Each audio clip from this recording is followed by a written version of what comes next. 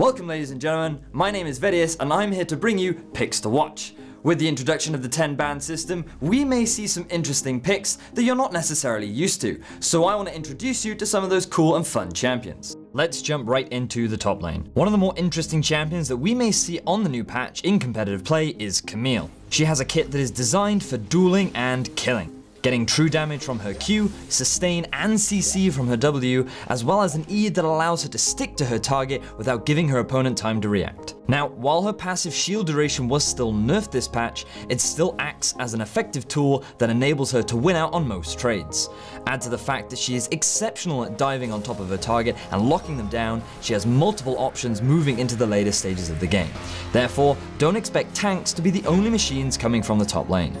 Next up, we have your friendly neighborhood jungle cat that loves to show his affection to all you marksman mains out there. Rengar has been causing some terror on the Rift recently due to his surprise attacks and immense burst damage. But this isn't the reason why we could see him in pro play.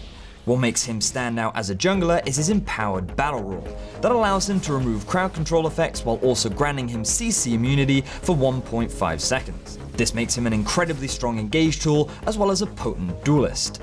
It's more likely that we will see him in an off-tank style Rengar rather than the full AD one-shot type, but that doesn't change his ability to dive onto the backline threats, force them out of the fight, and then walk off like nothing ever happened.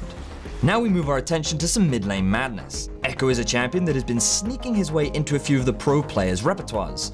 For a while now, Echo has undergone a lot of balance changes that have attempted to shift his power from his base stats into his scaling, and now he's reached a point where he packs quite the punch.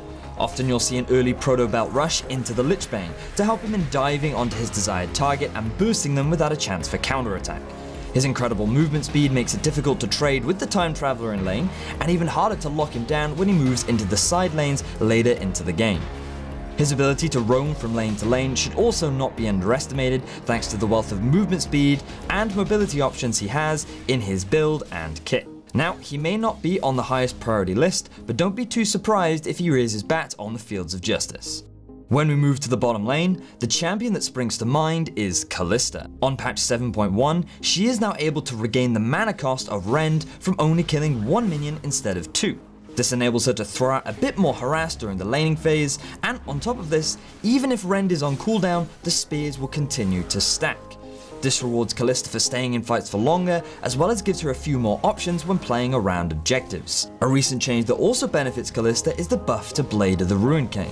This has always been a favourable early purchase for the Lady of Vengeance that is also very effective against tanks. Speaking of tanks, she does a great job of keeping them at arm's length thanks to her martial poise, and also consider how well she synergizes with Thresh, who has also slowly been finding his way back to competitive play. Now, while she may still struggle against the likes of long-range AD carries such as Varus and Caitlyn, she has some strengths that may be fully utilized in the right hands.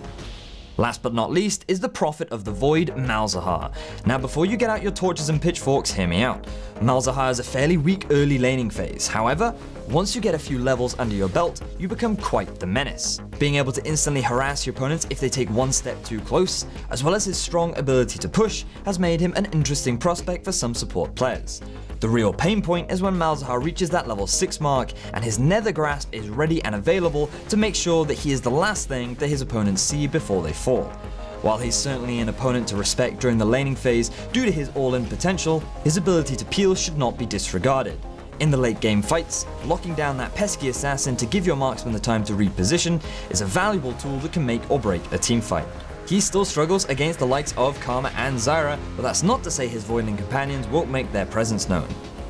Now that does conclude it for some of my picks to watch coming into the new season of LCS. What do you guys think? Hit me up with your ideas and tell me which of the new up-to-date champions you might think that we may see debut themselves on the stage. Thank you very much for watching.